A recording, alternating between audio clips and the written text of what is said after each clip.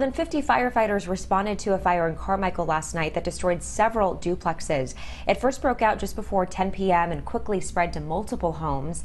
It also set fire to a gas leak between the buildings. Sacramento Metro Fire says at least 2 duplexes suffered extreme damage. 2 nearby duplexes were also damaged. We needed extra resources because there was so much fire and had so many units involved. So we received assistance from the Sacramento Fire Department. On this particular incident, that includes at least 8 fire engines, 4 ladder trucks, 5 chief officers, PIOs, air support, rehabilitation units for our firefighters, and ultimately that gets us up to over 50 personnel to control this incident.